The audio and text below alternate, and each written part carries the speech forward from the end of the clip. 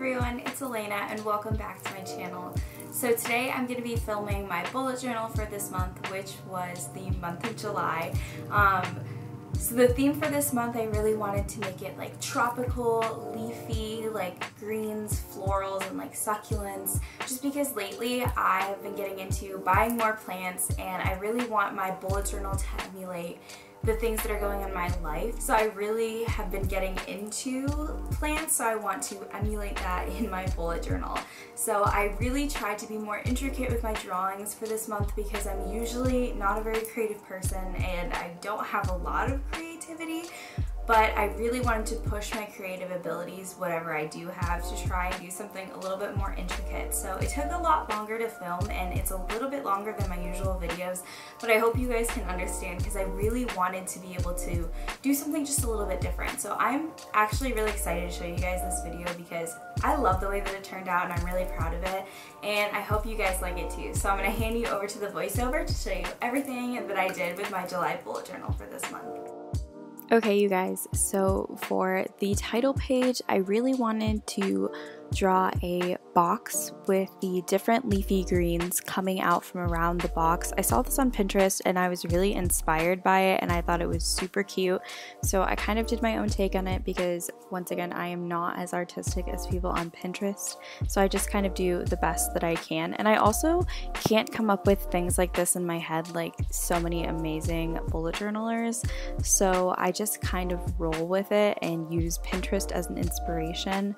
I added these like really cute like ivy looking things hanging out from the other sides of the boxes or the box, and I think that it's super cute. It just adds something like little to it. Plus I'm really obsessed with these succulents called string of pearls, and I don't know where I can find it, but I'm so obsessed with them, so I draw them a lot in this theme, so just so you know. So I just went over everything, I believe, with my 005 Pigma micron, just because I wanted the intricate parts to be a little bit smaller. I'm also using one of my favorite techniques here with my markers, which I will show after coloring in this leaf. I just really like using markers to create a watercolor technique, and I'll show you how I do that. I think that if you have the right bullet journal and the right pens that you're doing it with, like the Pigma microns, you can really make a bullet journal look amazing and not even have any watercolors. So basically what you do is you take like a plastic bag or something that's plastic, draw the ink on it, and then wet the paper where you want to put the ink with a little bit of water, and then smear the ink on top of the water, and then you can use your finger to sort of like shimmy around the colors to get it exactly the way that you'd like. And I just think that this technique is super helpful, especially in a bullet journal, especially if you're not super duper artistic, just because it sort of takes away the sort of not great doodle factor away from your drawings, because it sort of hides it by being like, oh, like that's really cool how it's like this ombre watercolor thing. So I do that a lot in my bullet journal just because I find that it's kind of distracting away from the fact that I am not the greatest artist in the whole world, but I still like bullet journaling because it's just fun. And it takes a really long time, especially this theme. I'm not gonna lie to you, it took me a really long time because I really wanted to get it right and do a good job. Also, you can use a napkin to blot away any of the extra ink if it starts inking up. But I really just wanted to keep with the green theme. I didn't really add any extra colors just because I really wanted everything to be green. Lately, when I'm driving to work and when I'm doing things, I've been focusing on nature a lot more and appreciating the fact that where I live is so beautiful and green, and I'm so grateful to have trees and lots of grass and lots of, I don't know, nature around me, because I feel like that's one of the things that lots of people take for granted that someday could disappear, and I really wanted to emulate that here just because, I don't know, lately I've been trying to be more appreciative and more grateful, and lately I've been really grateful for nature because let's hope global warming doesn't take that all away from us. Also, something that I added in this month's bullet journal that I usually don't is I also added a quote on the left page to my title page. I usually leave that page blank just because lately when I started bullet journaling again. I've been kind of intimidated by my journal, and I haven't really wanted to experiment or do anything that's like a lot of drawing, just because I haven't drawn in a really long time, and I'm just like scared that I'm gonna mess up, which is so contradictory to the original reason why I started bullet journaling, which was to try and accept my mistakes. And so this month I just decided to do it, and I'm really honestly so happy with how it turned out. It's very simple. I really tried to be kind of minimalistic this month, just because I find that I'm not the greatest artist, so if I try to do things very minimally, I'm usually more happy with how it turned out than if I overdo it with the doodles and drawings, just because I see other people overdo it with doodles and drawings and it looks really nice. But those people are also really, really good drawers, so it doesn't make sense for me, somebody who's very mediocre at doodling, to try and overdo it. If I just try to do it very simply, I can really make the most of my bullet journal. So that's what I've been trying to practice for this month. So hopefully it works out, and hopefully I can keep doing it in my bullet journal, and I don't know, I feel like it'll help my bullet journal be more aesthetically pleasing for me personally, because it won't be overdone, you know? I feel like sometimes I have like this too much gene, where I have this obsession with wanting it to really be the theme. So I try to overdo it and oversaturate it with the theme's ideas. But I think keeping it really, really minimal is the key to having a aesthetically pleasing bullet journal. So like I said in my intro, I have honestly really been buying a lot of plants. I've always loved plants, but lately I've been taking it to the next level. And in order to pay homage to my lovely plant babies who've been with me since my freshman year of college, I actually doodled them on this page, just because they've been growing with me as I've been growing, and I think them being there just suited the quote so well, because as I entered college, I grew as a person so much, and it sounds silly, but they were with it. Like, they were with me through it all, and they grew with me, literally.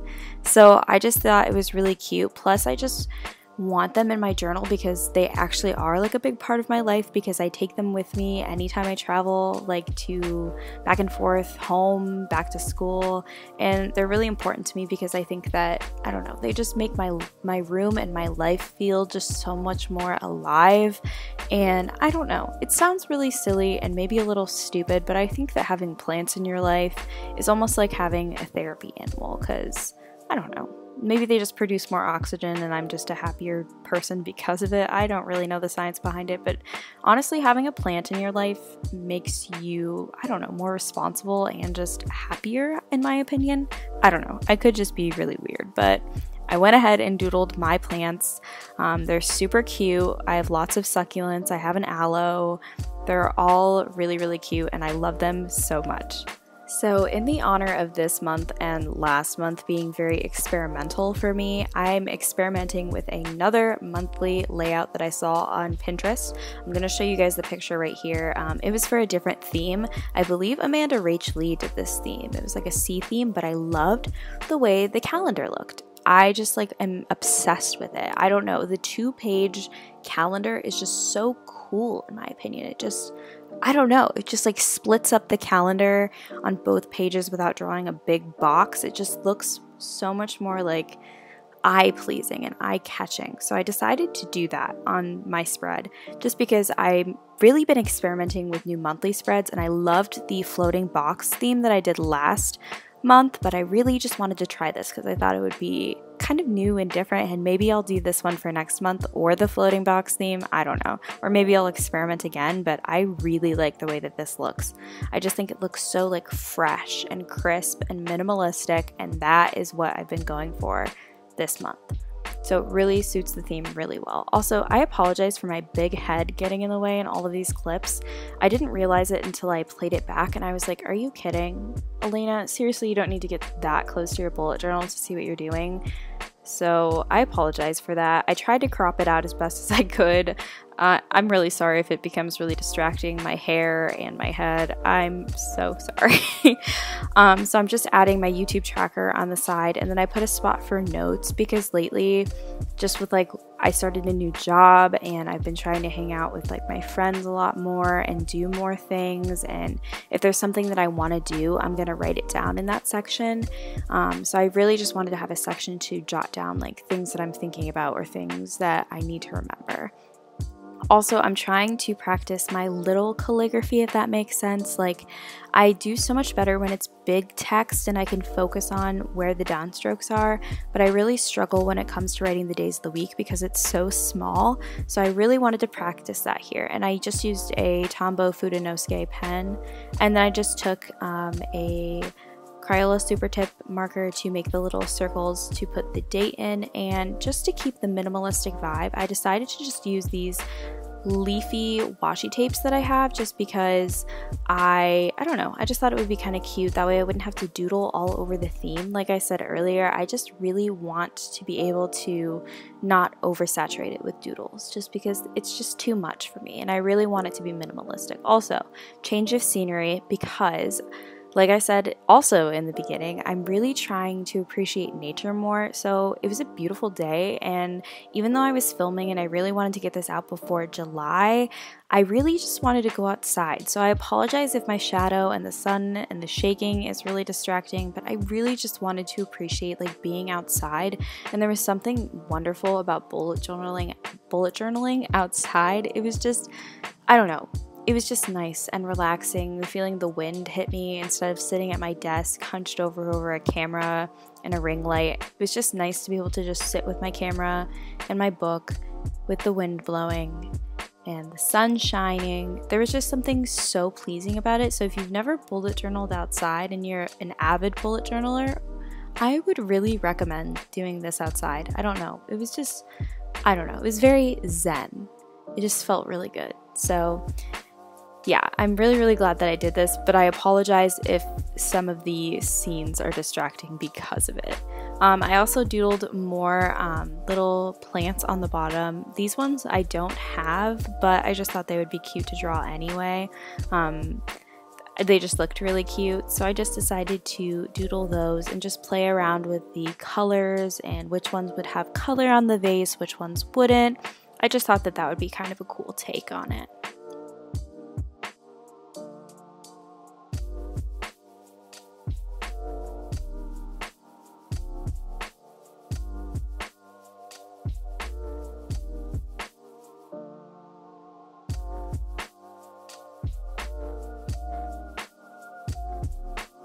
Also, if you're not somebody who doodles a lot, if you look up on Pinterest doodles of whatever, it's kind of helpful to give you a little bit of inspiration on how to doodle, because I was never one of those people that was a doodler in school, so I kind of had to learn how to doodle. So Pinterest is really helpful with that if you're somebody who's just starting or somebody who wants to improve on doodling in your bullet journal. I would recommend doing that because it is very helpful. So for the next spread, I wanted to do my mood tracker a little different. Last month I did a mood tracker where I drew the lemons all over the lemon tree because my theme was lemons. But I really didn't like coloring in the lemons. I just felt like it was really gaudy and too much, and I just didn't like it. So this month I wanted to do a Polaroid mood tracker, but do the color green as like variations of the color green for the specific moods, just to keep it simple with the color theme, but still minimalistic. It would have been cute to draw a bunch of plants, but this month is 31 days, so I would have had to do 31 doodles of plants, and for me, first of all, that's really overwhelming. And second of all, it would just be kind of gaudy on the page, kind of like the lemon spread, and I just really didn't want to do that again. I really just wanted it to be very simple. So I found this spread. I saw it on Pinterest once, so I did my take on it, and then I went ahead and made a legend with varying colors of green that I would fill in based on my mood.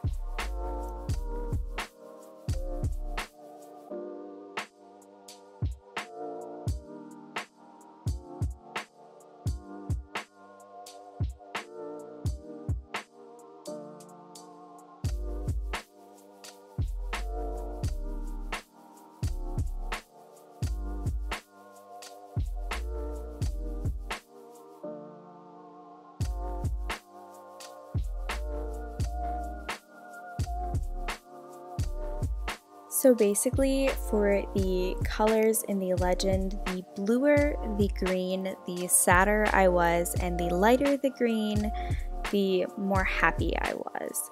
I also tried to keep the same font, which was this tall, skinny, all caps font, just because I've never done like a font throughout my bullet journal, but it's something that I want to experiment with. So I tried to do that in specific parts of my bullet journal where it was kind of like necessary, but it's definitely something I need to improve on. Also, just to make it more of the theme, I decided to draw these two hanging plants from the top of the bullet journal, just to bring the theme together. Like I said before, I really love the plant string of pearls, so I decided to do a string of pearls hanging plant.